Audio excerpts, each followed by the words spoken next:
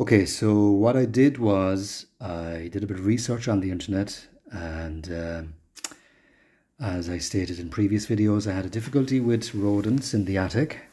I've tried to seal the attic, etc., etc., and I came across a number of videos which outlined using plaster of Paris powder, mixing it with something that the furry friends enjoy, and in this instance I mixed it with protein powder chocolate flavour. I've left it up there for the past, I would say, maybe 9 months now. And one of the concerns I had was that plaster of Paris powder, upon mixing with the air, can solidify. And some argue that this renders the effectiveness of plaster of Paris as a poison for rodents, pests, renders the effectiveness of it useless in some regards.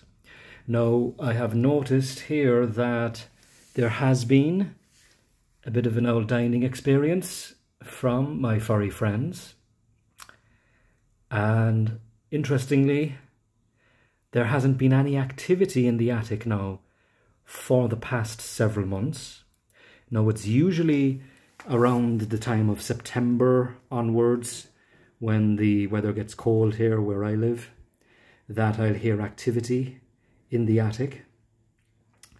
But it seems that it's now November and I haven't heard any activity in the attic. So it may be the case that this plaster of Paris does work in mix 1-for-1 with the powder. I've taken it down, and what I'm going to do is I've replaced it with another concoction, which would be a mixture of chocolate powder, the same chocolate powder, with baking soda. So I mixed 3 parts baking soda to 1 part chocolate powder. And again, I've done a bit of research on the internet. I haven't seen much. There are some that state that it does not work.